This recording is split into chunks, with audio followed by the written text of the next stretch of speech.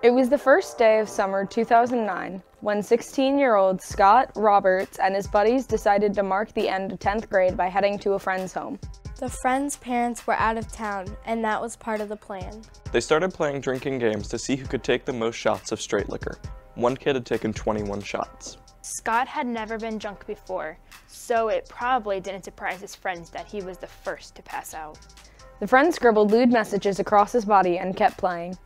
When one kid woke up at 4:30 a.m. and saw that Scott had thrown up and urinated on himself, he moved Scott off of the carpet to let him sleep it off on a tile floor. Later that day, Scott's dad heard pounding on his front door.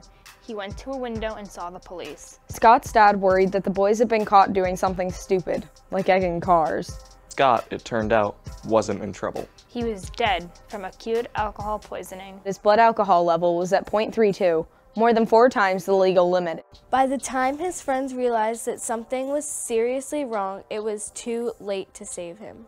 What happened to Scott wasn't a freak accident.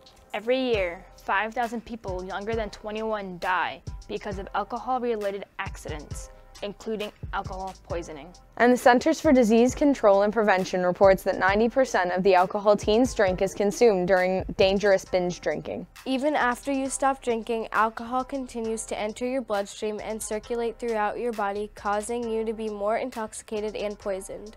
Kids, and a lot of adults, believe that sleeping it off is the best cure for being extremely drunk. That myth costs lives.